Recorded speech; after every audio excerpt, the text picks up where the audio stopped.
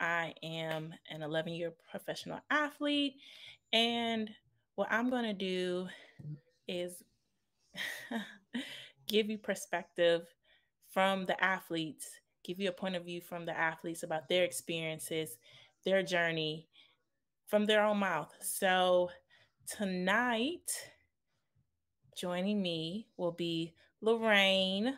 She is a British Olympic long jumper, and I'm super excited about having her on here just to share what she's doing in the sport. And also, another guest named Mouthpiece, who is the voice of Venice Beach basketball. You know, that VVBB is just it's a tongue twister. So I'm excited to have them join me tonight, and I'm looking forward to hearing about what they're doing and their respective sports and how they're just changing the dynamics and the culture of sport as we know it. And so I'm super excited about that. And I'm pretty sure I told y'all about myself. I'm gonna let y'all have the floor when my guests come. But thank you for joining me tonight. What were you thinking? I'm super, super, super. I guess I'm not going to say it again because that'd be like 3 times, but you know, 3 times the charm. Okay. So I don't know when my guests are going to be joining me. But how y'all doing? How's y'all evening going? I had a great practice and it's made me sleepy. So I cannot wait to hit the hay. Not more, though, than having our guest on tonight. What did y'all do this weekend? It was a lot of track and field on the Diamond League in Birmingham, the Duval County track meet, which I competed in. I didn't run that well, and that's okay. But there were some great performances from one of our normal co-hosts, Devin. He won the hurdles. He ran 13:17. What else was there? Lena Irby ran pretty well in the 400. I would say very well, but as athletes, I know a lot of times we kind of criticize ourselves. We're like, I could have ran faster, but considering the conditions, she ran really well. Oh, what's going on? Hello. Can you hear me? How you doing? Good. How are you? I can hear you, but it's like kind of messed up a little bit right now. Okay. I wonder if that's me. Oh, this is crazy. I can hear you, but you kind of chopping up on my side. So I'm Okay. trying to get it together because this Okay. yeah, That's all this right. is crazy. Uh, Hold on. I'm trying to get it together because it was just working fine. Now all of a sudden they want to start going crazy on me. Okay. It's the timing of it all. I got in here early. I did everything I needed to do, and it was tripping. Technology. That is really how it goes.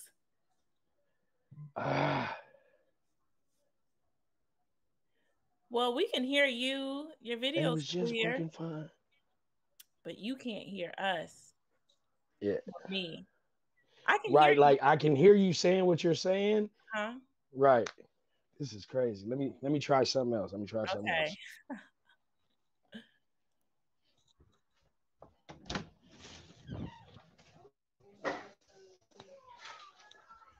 I gotta try something else because the reception is bad. All right. All right. Can you hear me outside now? I could always hear you. Can you hear me? All right. All right. How about now? I can hear you. Can you hear me? Let's see. I can hear you now. Okay, you can hear me. Lorraine, hello. Hello. It looks blurry. Let me. Yeah, I was gonna. Still looks blurry, right? Yeah, it's like it looks.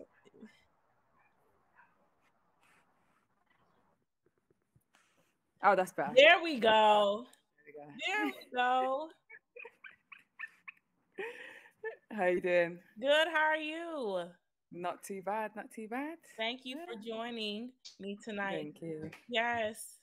Mhm. You and Mouthpiece. It's a little. You got to go back inside, Mouthpiece, because it's blurry. Yeah, I could hear. I could hear him, and I could hear and Yeah, see and him he just said fine. so. Well, Now I while can't. he tries to, go back in. Like I don't know if he can hear me though because he said he was saying It I was was going kind in of and out. going Yeah. out. Yeah. So tell us a little about yourself. What I normally do is I tell the athletes I'm going to give you 60 seconds to tell me your life story. Yeah. Yes. And so let me get my timer. Get my timer going. And let's see what we get. Ready? Go. All right. So I was born and raised in London.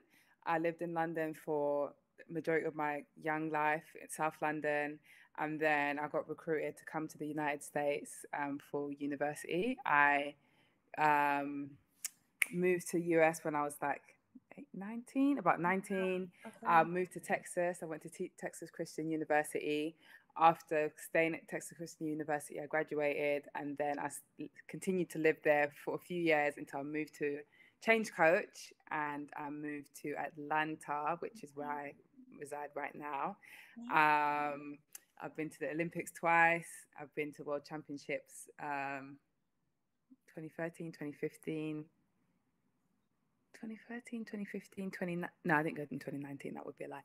2013, 2015, 2017. And yeah, I can't remember what else. Sorry. I don't know what else to say. How many seconds has it been now? Your time is now up, but that's okay. We still want you to tell us, what did you get your degree in? Film, TV, and digital media. Oh, wow. Yeah. Okay, Bob, we gotta get Lorraine in behind the scenes. This is what she does. Let's do it. Right. Oh my goodness. And so how was that move? Tell us a little bit about that move, going from most of your life being in another country and moving to the United States. What's the biggest adjustment you feel like you had to make coming here at 19? I think for me, the biggest thing was obviously moving to a town where because I never went on a visit. I went on a visit to Texas A&M and I went on a visit to Nebraska, but I never actually went on a visit to TCU. Okay. So I guess even when I moved to TCU, I didn't have any family in Texas or anything like that. So it's kind of like taking that leap to just be like, okay, I'm going to move to a new country, a new city. I don't know anyone here. And just kind of see how it goes. So I think the biggest change was like not being around family. Maybe I'll be showing my age a little bit because back then, it wasn't like you could just FaceTime and do iPhone and stuff like that. So like I would email my parents. Like, I wouldn't really call them because international calling costs is too expensive. Yeah. And I don't even think my phone could. I probably could, but I didn't even try it. So I would mainly just send them like emails and stuff like that. And so it was at least my first year in college anyway. And I had a BlackBerry, so it was like, yeah, I don't know. I guess the biggest adjustment was like communicating with my family and stuff like that, not having as much communication with them when I moved out here. So yeah. Wow. I thought you were going to say, you know what? I thought this is the answer. Your answer is much better than mine. A lot of people say when they come to the States that the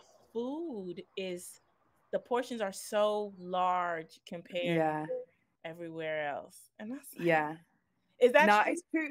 It's true, but I think that it's either my stomach has changed or the portion sizes have changed. Because when I first came, especially like I remember the first time that I'll go and like say I go to a drive-through and they give me a drink and it's like a bucket, and I'm like, what am I supposed to do with this bucket of drink? Like, in England, they do not give us drinks that are that big. Or like most times you'll go to a restaurant and you order a drink, it's not refillable, so you get that one drink, you've got to sip it slowly because you know that's it. Actually, where did I go? Was it oh, something happened. Hold on. I've got a pop-up in my face. Okay, it's gone. Right, sorry. I went on a visit. I think it was when I went to I can't remember what school. I went to somewhere, and we went to Red Robin. Was it Red Robin? Is it called Red It's Robin? the burger. Yeah, and then Yes. they had unlimited fries, Yes. unlimited drink, and I was like, oh my god, what am I supposed to do with all this food? Like, and then they kept on taking us to new restaurant. I'm like, it's too much food. I'm gonna die here. It's back in my belly, like, oh my god. But yeah, so I feel like the food was like definitely biggest portions. But I think over the years, America's portion sizes have gotten smaller, so it's kind of similar now. I think. Okay. Wow, we're getting cheated on this side. Not that that's what you said. That's what I'm saying based on the information that you just shared with me. No, American has bigger sizes, so technically that's better, no? I don't know if it depends. It depends on how hungry. It depends on more you bang eat for your food again the next day. Yeah, more bang for your buck. Yes, because that's what we're looking for. We don't want a small stomach. We want the small stomach without it being small, you know. No. So yes, enough about the food. I just was curious. Right. Oh my gosh. No. What's something that people don't know about you that is super cool? Something that you think, oh my gosh, or a fun fact, really like a fun fact. What's a hidden talent? I know, can you like juggle it? Can you sing? What's something about you? I definitely can't sing. Okay. So that's out. I don't know if my dance moves are up there either. I don't know. That's a good question. I really don't know. What can I do? I don't know. Can you juggle? Can you do a handstand? Can I do a handstand? I can do a handstand. I can walk on my hands. Are you super somersault? Because I'm not flexible at all. Okay. My flexibility is missing. Like, it's bad. You said not at all. Okay, so tell us what got you into the long jump then. What made all the events that you could do in track and field, how'd you get to the long jump? So when I first started, I actually sprinted a little bit. I feel like a lot of people, when they first like start in track, they kind of like start off doing that running events more so. So I started off like sprinting, but I always used to see jumpers on the other side of the track, and I used to be like, oh, I want to do that. That looks fun. I feel like I've always been like quite a bouncy and like energetic like person, especially when I was younger. And so honestly, I just think I used to see it on the other side of the track a lot, and it was something that I was interested in.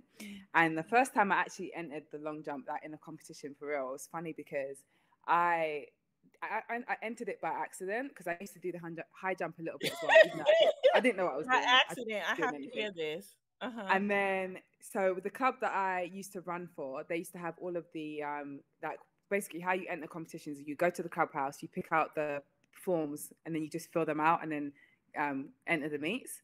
So it was like a 2-day meet, which was nationals, but I didn't know it was nationals because I just picked all the papers up. And it was like I was going to enter the 60 meters and the high jump, but like they were on 2 different days. And my mum was like, oh, because it was like far away from where we live. My mum was like, oh, we don't want to go for 2 days, so let's just do. She was like, just do the long jump instead, just like, you know, because it was on the same day as the 60. So I thought, okay, I just entered it. I didn't know what I was doing. I didn't have a runway. I didn't have anything. To be honest, I'm pretty sure I probably came like last, but I really enjoyed it. Okay. And like when I competed, I was like, oh, this is fun. Like I really like doing this. So then I was like, okay, let me get a coach and like actually start training in the long jump and doing it a little bit more.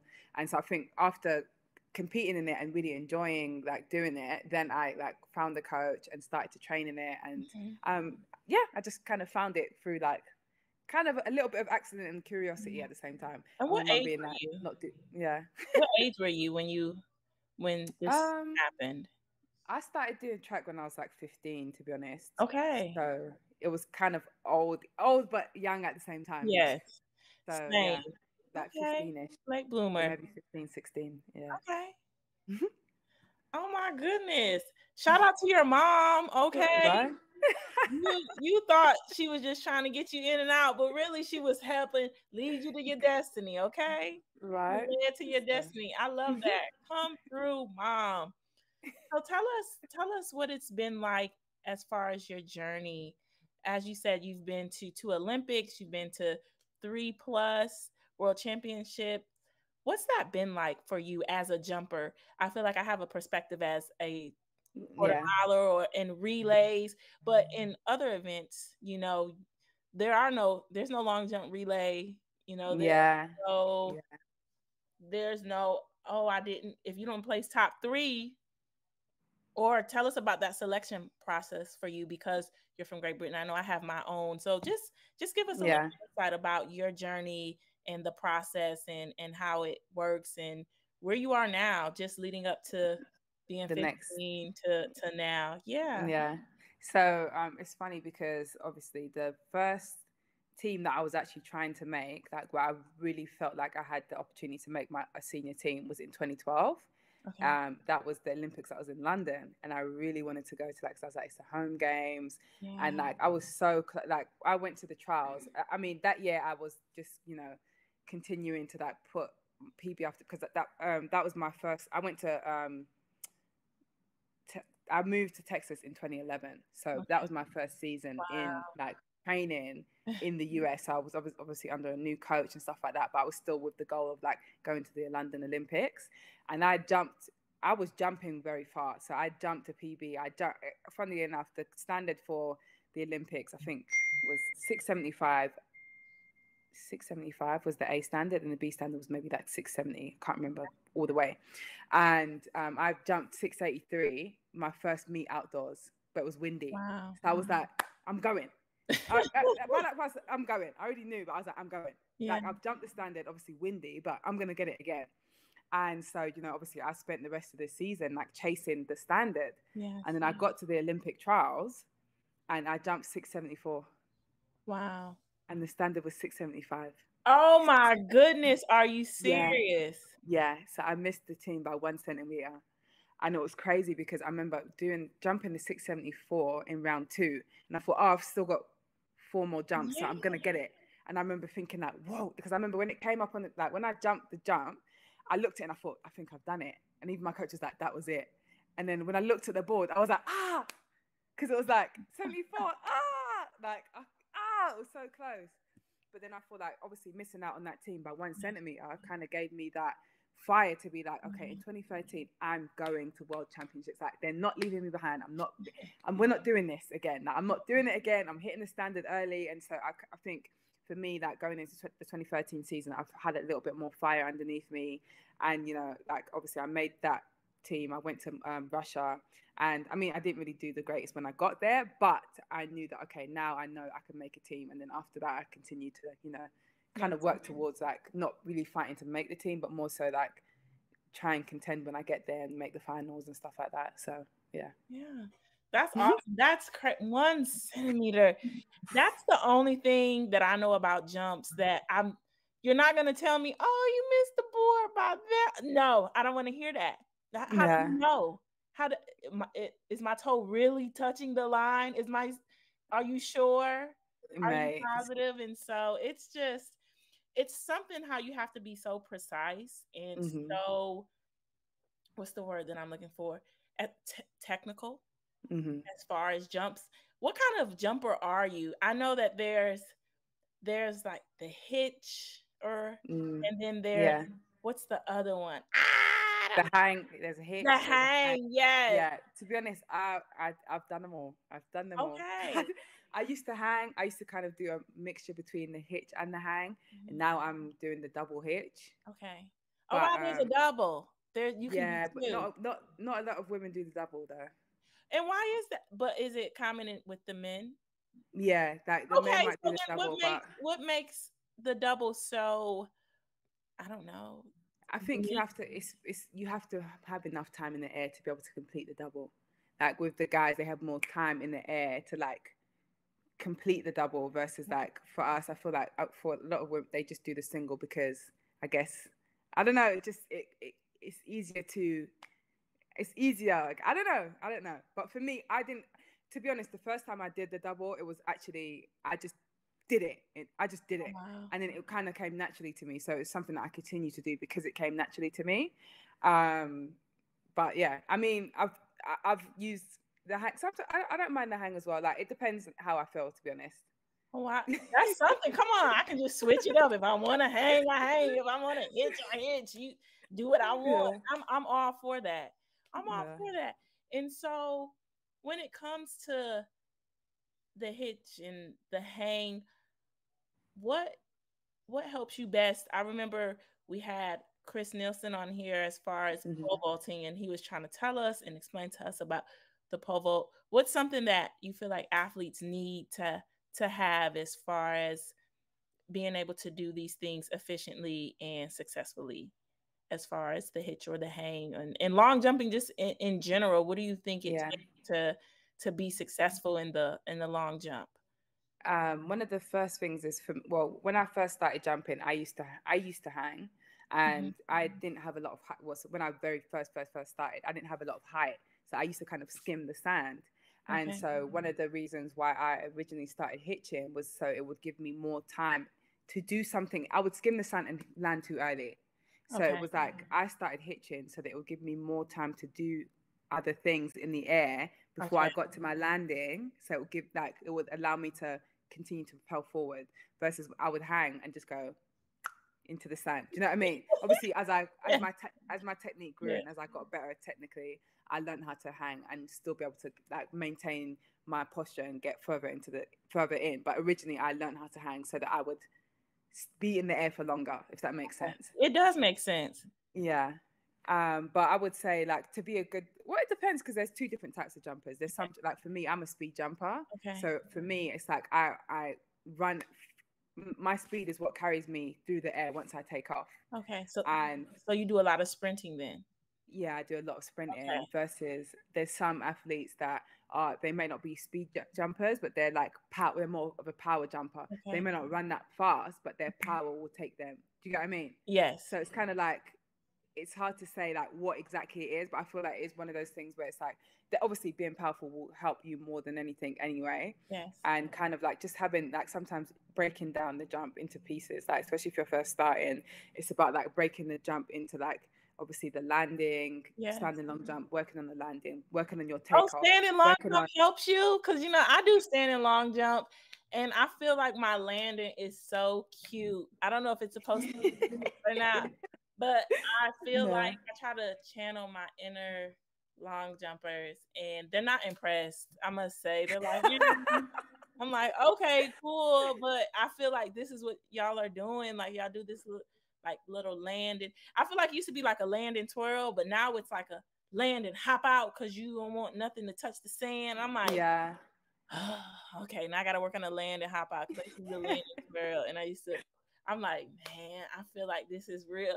It's very dramatic, and I want to see it's like swish in a circle and hit the line judges in the face with the sand like that. I feel like that's how that was a splash. Yes, but y'all are upgrading from that. Y'all are going to very precise. Like I'm you do your hitch or your double hitch, and then you hit it. Y'all are quick. Y'all hit the sand, and y'all be like, okay, I'll be ready to get out. Jump out, and you like, okay, what's the jump? So now I have to start working on that. So when I do that, I'm gonna send you the video first before I post it. Send me. Let me see. Let me know. And or we can do like a side by side, like when people say they can long jump, and then I'll be the people, but you'll be the real long jumper. So we can do that. And that reminds me of that man that was trying to tell you that he could race you. That man with the pot belly. Oh my! Trying to say he could race you at the car park. At the car wash. He was something else, and he just talking about some lunch. Sir, you're gonna be hungry because you're gonna be buying me lunch. It was a mess. He really thought, and I was like, "You race the kids." I'm like, "Are they elementary? Who are you racing? You're not racing the high schoolers and beating them." I still want to see that race. I feel like we need to make it happen. We need to start throwing in some regular people into the races. I agree. And into the long jump.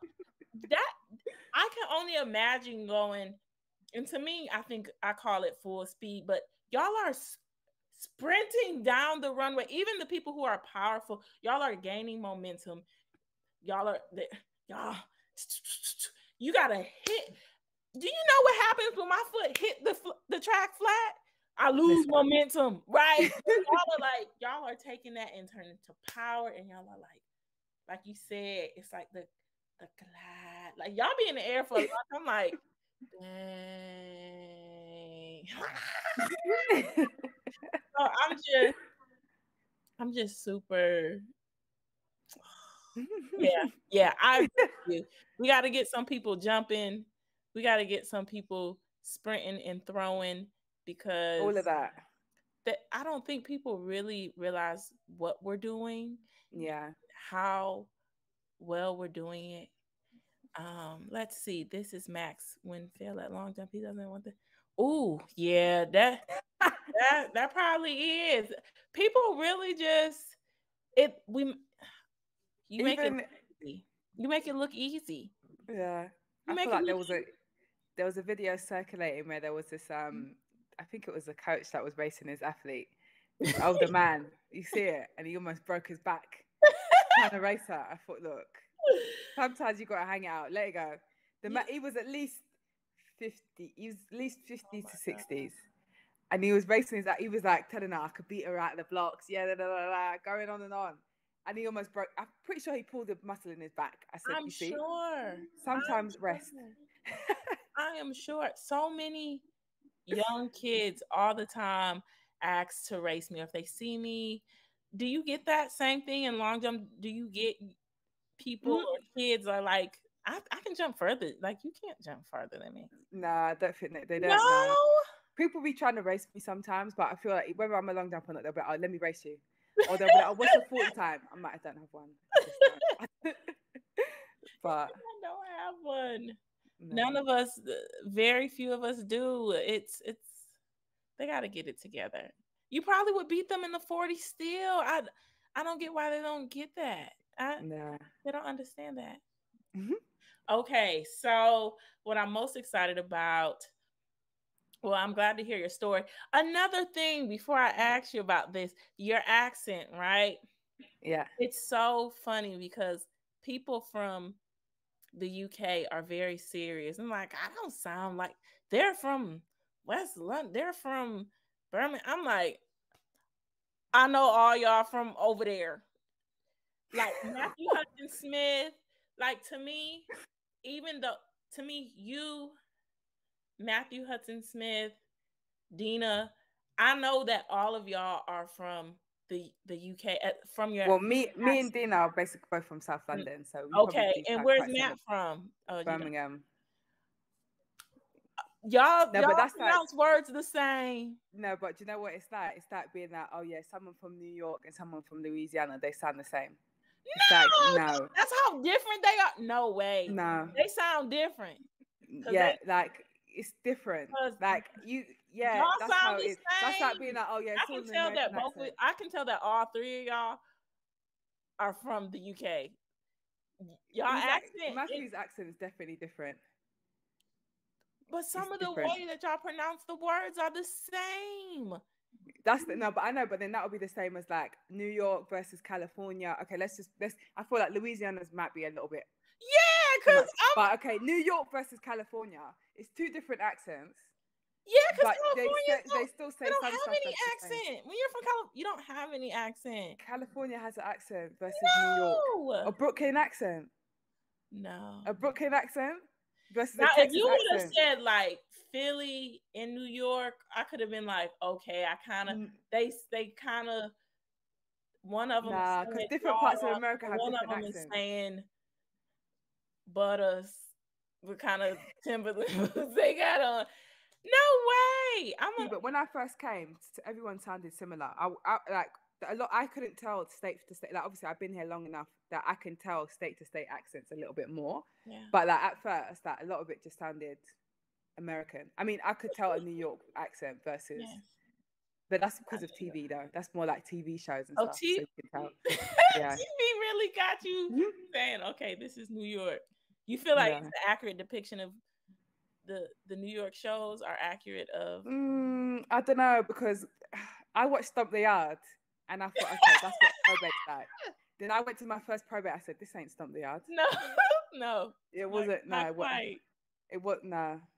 Not quite. You said this is not Stomp the Yard. This is not Stomp the Yard at all. Okay, Stomp the Yard. So enough about accents in Stomp the Yard. I still can't believe. What's Stomp the Yard? Oh yeah, I'm thinking about Drumline. I was about to say they had drums. Okay, Okay, Yeah. I get you. They both got Nick Cannon. No, I can't remember now. it's Is he? okay. I don't think I think Nick Cannon's in it. Look at me. But they were doing. It was like they would. Was it a dance? It's not me. It was like a more so a dance battle. They were dance battling, right? It wasn't. There wasn't a probate. It was somewhere. It was There some. was a probate in it though. There was Yes. definitely a probate in Okay. it. And the Okay. probate that I went to didn't look like somebody else. It didn't. It wasn't. It wasn't quite the same time. No, it was not. I'm gonna have to ask you about that another time. Another time. Got it. You know, we're not on camera. That way, it'll be all hearsay. It'll just. I can't put it back to you. It's just I heard. You know, little birdie told me. So tell me about Unsigned. Tell the audience about Unsigned. Why you started it. What it means to you in the sport, and what you hope to achieve moving forward, even after you're done competing.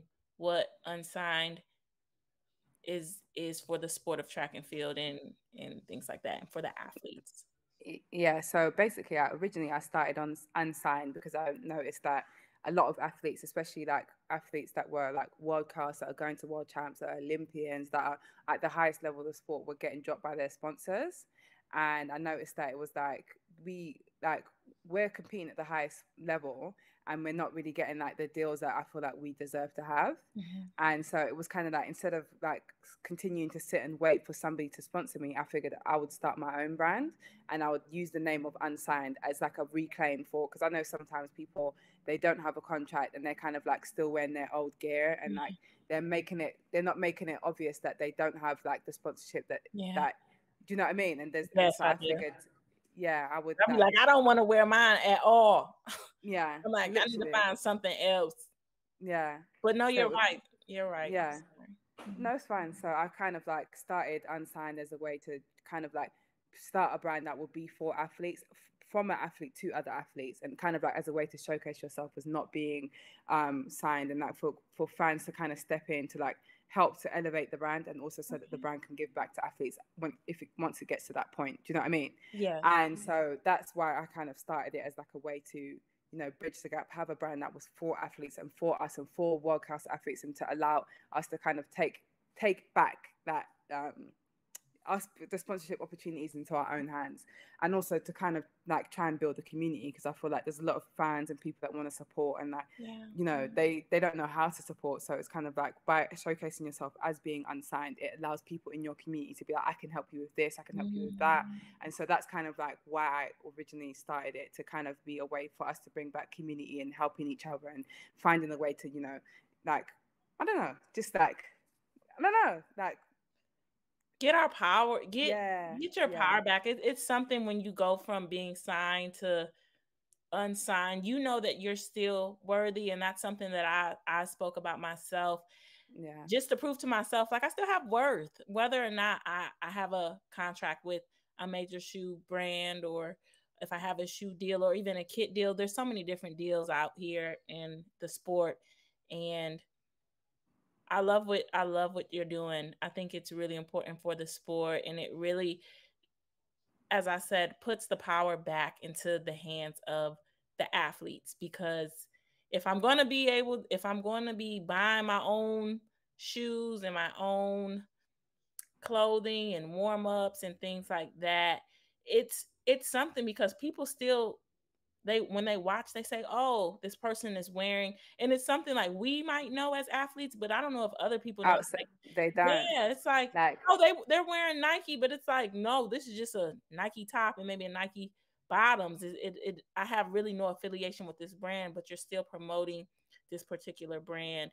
Yeah. And so I think that this gives people, especially the athletes, an opportunity to promote themselves, in the sense of, like you said, somebody says, oh, wow, it's Unsigned. What does that mean? How can I help? And so, yeah, so that's what I want to, I see you here at the sewing machine. Yes. How was that? Is that something you picked up? Look, that's something my mom picked up during COVID. She's like, go get you a sewing machine. I looked, I'm like, did you see what I saw? The same numbers? I'm like, you got 401k, okay? I know, but investing in a good one, I was told, is really important. And so, how did that really help you with your brand and with just your ideals as far as sewing and putting it together? When I first started, honestly, it's something that I think I can be quite impulsive sometimes. So I think one day I thought, no, do you know what it was? Over the summer, I think I was like buying a lot of clothes and like buying a lot of like stuff like that. And I thought, you know what, you've taken it too far. And I was like, if you're going to keep wanting to wear a lot of clothes and stuff like that, I was like, I decided I'm going to try and earn it. So I was like, if I'm going to do it, let me try and like make some pieces anyway. Because sometimes in my head, I'm like, I'm looking for certain things that I don't know that necessarily exist. Okay. And so I just like, okay, I want something that looks like this, and I'll start looking for it. And I thought, so let me try and make it. So I kind of just like ordered a sewing machine on Amazon. Okay. I read the reviews. I was like, okay, this one looks all right, and it was reasonably priced. I didn't go and buy like a crazy expensive one or anything like that. And honestly, it was just like I just found some, like I looked at like the shapes of some of the stuff I already had in my closet, and I kind of like traced like sizing based on some of the stuff that I already had. And I kind of just like winged it, honestly. Like when I first started sewing, it was just like, it's like a jigsaw puzzle. Like I'm putting pieces, like once you cut all the pieces, you kind of just jigsaw them together and sew it together. So it's not as hard as it seems. Yes. The worst part is like cutting and sewing and making sure that they're the right sizes and the right shapes and it fits where it's supposed to fit. And do you know what I mean? Yes. But once you've like jigsawed it together, it's really not that bad. So actually that was something that I kind of just like, I just picked up because I thought, you know, why not? Like, I don't know. Sometimes I just think, let me try this or let me try that. And then I'll just like try it and see. So yeah, I think like the sewing, that I probably don't sew as much right now, but like at first that was something that I just would do to kind of pass time and trying to just try something new. So yeah. That's cool. You know, I'm gonna look into trying to sew, but like you said, I gotta have an impulse, like you said. Yeah. I'm not in it. It's like, yeah. It's like when you drink coffee and you're like, yeah, let's go. And then you're like, well, let me tell you about it. Yeah, the thing is also you can buy a lot of like what they're called like patterns. So it's like you can go to even like what's it called? Joanna's Fabric and stuff like that. And they have like shapes of different stuff. So you can like get the shapes of the pieces that you need and it will give you the instructions on how to sew it together. So like it's actually it's not like you can find the shapes and the pieces that you need to cut, and then it will tell you that sew this together, then that bit, then that part and that part. So it's like it's something that you could do without like you could actually, it's not that hard to do if you actually wanted to try it, if that makes sense. Okay, first I gotta get the sewing machine though. All right. Once I get that, then I can work on. So I'm gonna take my steps. I'm gonna go on Amazon. Yeah. I'm gonna look for a sewing machine unless they got one in Joann Fabrics that's on sale.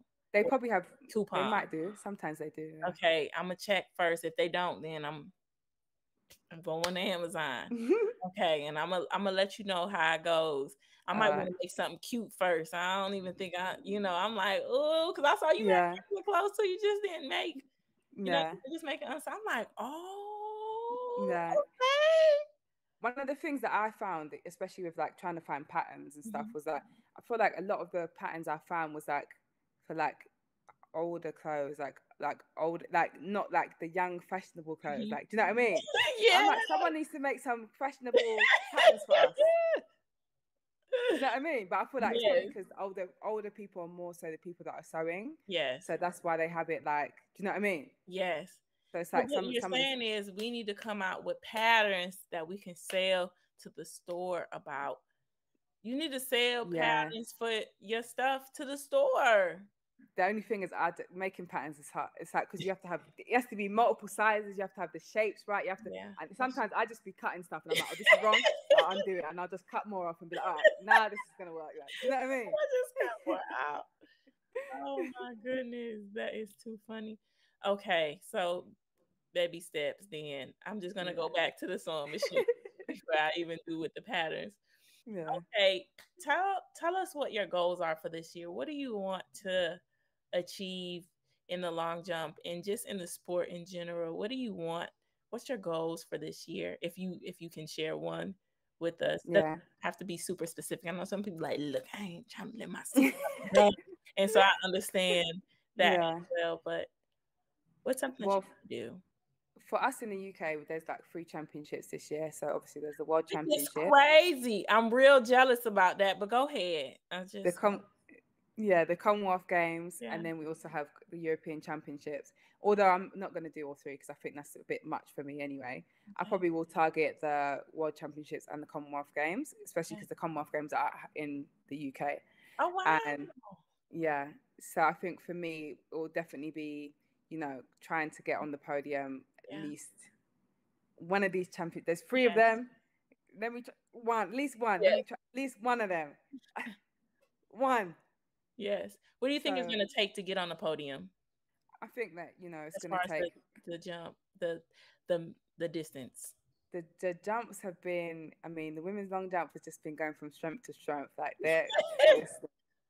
listen, people are jumping, like 7 meters, and even 7 meters. Like I wouldn't be surprised if somebody went to World Championships, jumped 7 meters, and did not get on the podium. Wow, that's how deep it is right now. Okay. So at least 7 meters at Worlds anyway. Yes. Okay. Yeah. Come on, 7 meters. How is that? Let me tell you, I'm always going on my phone to convert. I'm like, you know what? I wish we just had the metric system. I don't know why we got. I think the US needs to transfer over because everywhere else in the world does meters. And even when I came to the university in the US and I started jumping, I had no idea what I was jumping. Oh, wow. Because they'll be saying 20 feet this and 21 feet. I'm like, I used to go to my training part. Okay, so what's that?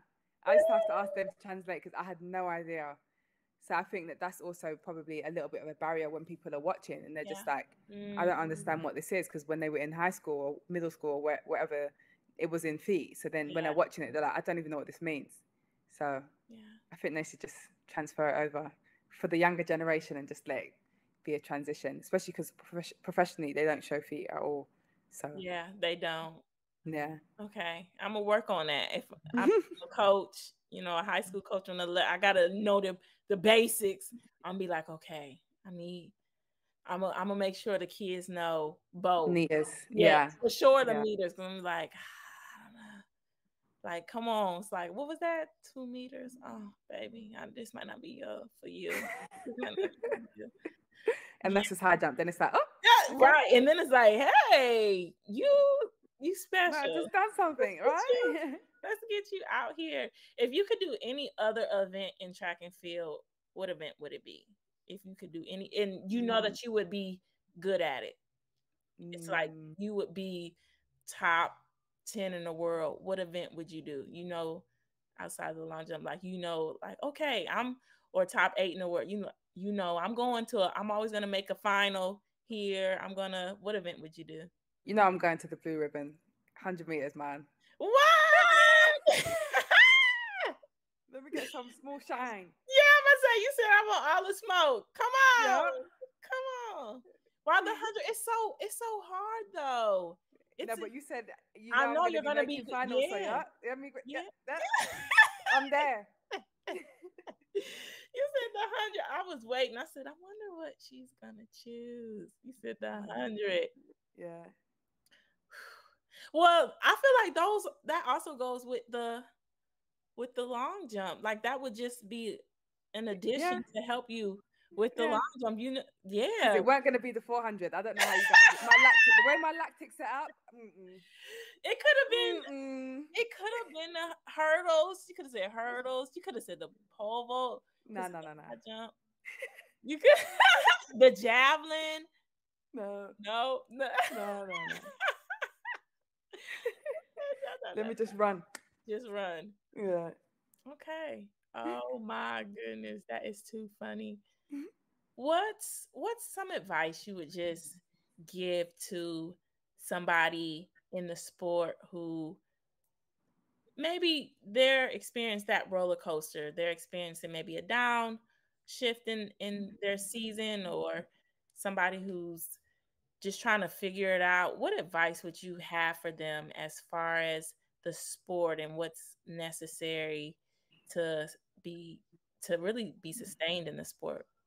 I think for me, I would say that the advice that I would give is to always, I think always, like, especially when you're in the sport and it's not going so well, is to like try to find joy in not just not just like track and the Yeah. training and stuff like that, but also in just life in general. Do you know what I mean? Because I feel Mhm. like sometimes when your main focus is on track and just being like track, and then it's not going well, I feel like it Yeah. makes it seem like your whole life is like not going well.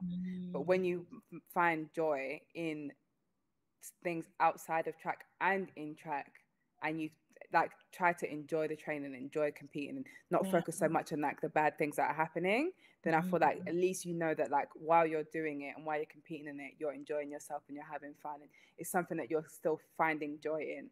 Like I feel like when it's like, it's something that you can say, I'm still having fun doing this. I'm Yeah. still like, do you know what I mean? And it doesn't become Yeah. such a pressure thing and such a, do you know what I mean? So I Yes. would say like obviously enjoy it when you're doing well, but then like still try to find joy in like when it's not going so well, and like find the things that you enjoy. Like sometimes I think like, when you're doing track and you weren't doing it for money and you weren't doing Yeah. it to be professional, you were doing it because you enjoyed it and it was fun.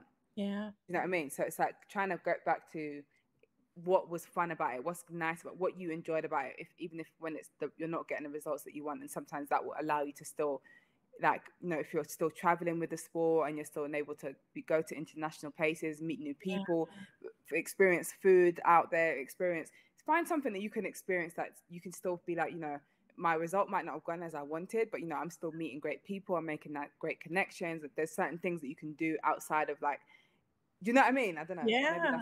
it might not be That's great necessarily, advice. Yes, you yeah. got to give the people some advice. You got to find something to joy in and out of the sport. And I think that's so true what you said. A lot of times when the sport's not going well, it just bleeds over into your regular life. You're like, all these things. It's like, actually, you got a lot of things to celebrate and to joy in. And so I'm so glad that you said that and you shared that with us all. I think it's like a breath of fresh air. I'm like, yeah, you gotta preach it. You gotta say it. Yeah.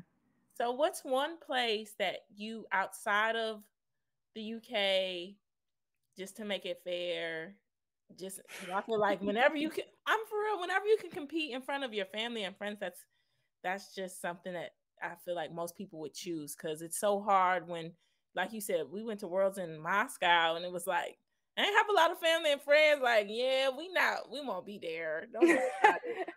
Where is some Yeah. place that you love to jump? A place that you love to compete at? That's, like I said, outside of the UK. That's a tricky one. Do you know what? That's tricky because I mean I would say, okay, can I pick two? Yes, you can pick two. I'll pick two. I'll pick the first one being, I actually quite enjoy competing in Oregon. I know Okay. that Oregon is really good at like filling out the crowds. They're good at having a Mhm. good atmosphere. I know that like it's track town, so they love track in Oregon. So that's why I'm kind of looking forward to World Championships being there, because I know that they just love track out there. Yeah.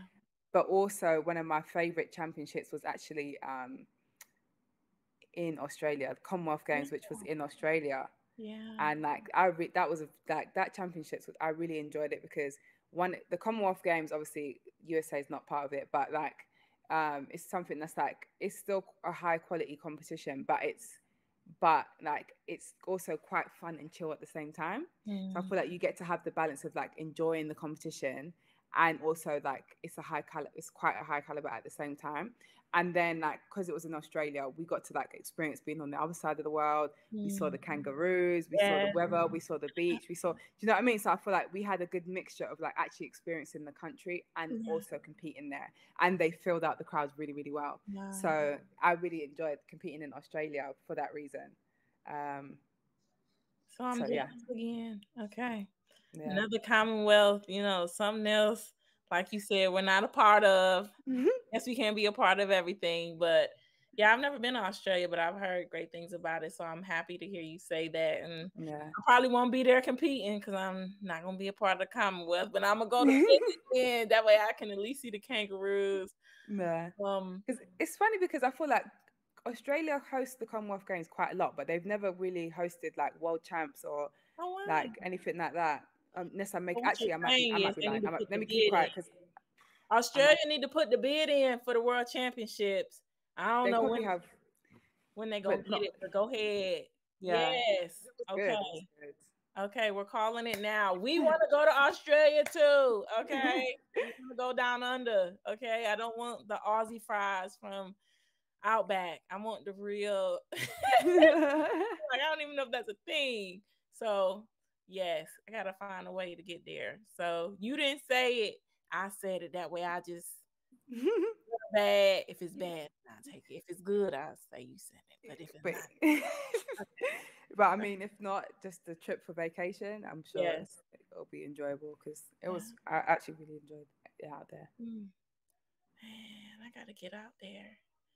Okay, before we go, one question I always ask is, well, there's gonna be two really. The first is, dang, I don't want to ask that one second. What were you thinking when, because I don't know if you saw it, your bronze medal, what were you thinking when you won your medal, or right before you won the bronze medal, right before you did the bronze medal jump? What were you thinking? Dang. It's funny because obviously you talking about World Indoors this year. Yes. I'd done 2 fouls. Oh wow. So I was like, don't do this, Lorraine. Don't come out here. Do 3 fouls and get knocked out, because no, I did not fly all the way out here to get knocked out. So I was like, you need to get it together. In my head, I was like, I can't believe I've put this pressure on myself to go and have to get this jump in. Like, wow. I was like, no, please. So in my head, I was thinking, please just get it together. And also I was thinking, you know, like I knew I was capable of jumping like a decent jump. Yeah. And so obviously I took the jump, and my coach told me to move closer to the board. I'd fouled twice. He told me to move closer, which obviously normally people think move back. Yeah. But he was like, move closer, because like there's certain check marks that we have on the runway, and I was outside of my check mark but still fouling. So he was like, just move closer. And I thought, I'm going to trust him. I'm just going to do this. And like, I just have to, do you know what I mean? Yeah. I fouled out a few times. To be honest, even when I went to Moscow 2013, I did 3 fouls. Oh. So, I've done it before. And I'm like, no, we're not doing this. Like, please get it together. So obviously when I got that jump in, I thought, okay, I'm glad that I've managed to get a decent jump in. And like, you know, at the time, I think that put me into second at the time, maybe second or I can't remember now. But either way, I was like, you know, like I was obviously when it finished, I was happy to like I've gotten on the podium. Yeah. And like obviously I came back from like I had surgery on my hamstring. Oh, wow. You know, I felt like I was on a especially during the indoors, that's when I was really talking about not being signed, not being sponsored, having the sponsors really not like take me on, and like, so I wanted to prove that like I'm good enough to be on the podium, I'm good enough to contend with the best in the world. And I felt like, you know, I wanted to show that I was deserving of being sponsored. And I felt like, especially when I was starting unsigned, I felt like, you know, being able to get on the podium and kind of showcase that like this is what I'm talking about when I say we're contending with the best in the world, and I'm not getting the help and the support, especially financially, that I needed. So, you know, just having that there, it's like, you know, I don't know, that's me just being like, I'm glad that I was able to showcase that by being on the podium, you know. Come through, podium. Come on, get another podium finish. Yes. Got to do it again outdoors. Yes. So lastly, what does it take to be the greatest? In your opinion, what does it take? I think it takes a lot of hard work. It takes a lot of sacrifice. One of the biggest things, especially in track and field, is like sacrifice. Like, you're going to sacrifice a lot of stuff. You're going to miss a lot of events. You're going to miss a lot of, do you know what I mean? But you're going to have to put in that work, and then like hope that it comes back. Do you know what I mean? Yeah. So I feel like in order to be the greatest, you're going to have to do certain things, like and like miss events and put in that hard work and like go hard. Like, there's times where you're going to be on the track dying. Like, am I crazy? Why am I doing this? But you have to keep going. Even in the long jump, I can't imagine what the 400 meter and 800 meters work. Even in the long jump, I'd be on the floor collapsed. Like, who asked me? Like, do you know what I mean? Yeah. So I'm just like, it's like you just have to, just keep grinding, keep working, keep going hard, keep thinking about what that goal is in your head, and just like driving towards it, and like having that focus to be like, this is my goal, this is what I'm working towards. And like, regardless of what might try to derail that, you just have to try and stay on that path to be like, this is what I got to do to get there. So like, I have to tunnel vision it. Yeah. So yeah. Come on, tunnel vision. That is great. This has been a great show. I'm glad that you've been able to just share your story with us, share your brand, and share what you're doing. To me, this is furthering the sport. This is going to help, like you said, not only yourself, but other athletes who are working as hard as they can, who are sacrificing as much as they can, and they're unsigned. And Yeah. I'm so glad that you're doing what you are and that you just have this vision and this passion. And I just pray that it just continues to move forward. And like I said, this is going to be a part of the sport, I'm sure. Even once you decide, you know what, I done got on this. Look, I said I was getting on a podium. I done got on 2 or 3 podiums. Got another Olympics. I done got there. When you decide that you want to retire, what you're doing now is still going to live on in the sport. And so I think that's really awesome. So tell people where they can find you, where they can follow you, they can reach you, Yeah. So first of all, if you want to support me, you want to support other unsigned athletes, go to unsignedsport.com. Grab, those socks, duffel bags, hoodies, tracksuits, little bits and pieces. It's still kind of in a soft launch phase. So obviously, as it continues to grow, then there'll be more items on there. But for now, that's what's available. Or you can follow on at Unsigned Sport. And obviously, on my page personally is at Lorraine Ugen, Lorraine, Lorraine Ugen. So, yeah. Okay. Yes. You can find us at World's Greatest Team on IG. You can follow our YouTube, World's Greatest. You can follow us on Twitter, World's Greatest without all the vowels.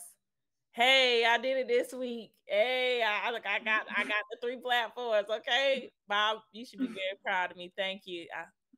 I'm saying all this, and I'm just really being confident. I'm not completely sure, but it felt right. It felt right when it left my mouth. It felt right.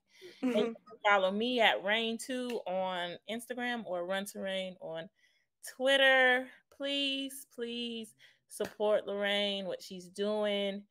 It's down here in the chat, just about unsignedsport.com. That's what you said, right? Sport.com. Yeah. Hey, people always say, how can we help track and field? How can we bring more attention to it? How can we bring, more athletes together? How can we do all these things? We support projects like this. We support passions like this. And we continue to support the athletes who are the sport. We are the sport. And so thank you for joining me on What Were You Thinking tonight on World's Greatest with Lorraine. Okay. South, right? Then you say South London. South London, yeah. South London, British long jumper, bronze medal, Olympian. She said she getting back on the podium. So we'll see her after she get on the podium. Like, we're gonna have another conversation, especially after Commonwealth that's gonna be held in the UK, which is pretty cool. I'm be like, hey, what's going on? It's gonna be emails and World's Greatest. So thank you for joining me. Thank you all for joining us tonight, and we'll see you next time on World's Greatest. What were you thinking? All right. All right. See you guys. Peace. Bye.